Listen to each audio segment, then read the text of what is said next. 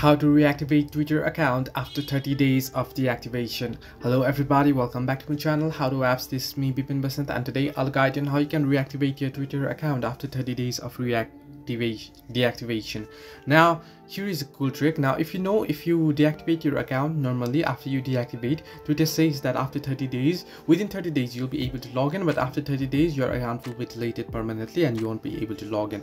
Now the trick here is, if I just open up Twitter here, and if I just try to log into my account here real quick, my previous account, I'll just tap here and I'll just log into my account real quick here.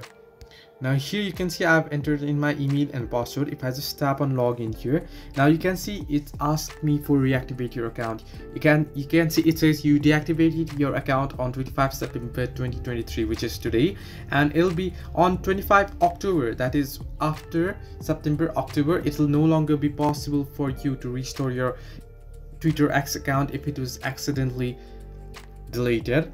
But what Twitter does is, if you just try to log in even after a month, and if you just try entering in your credentials, and if you try logging in, you'll get this similar interface where it'll ask you if you want to reactivate your account. If not, you'll get the option get help option, and you can simply get help, or in case you get this, you can simply tap on yes reactivate and you can reactivate your account. So this is the way you can reactivate your Twitter account after 30 days. Hope this helped you. Do like and subscribe, and do not forget to leave a comment down below if you have any further issues.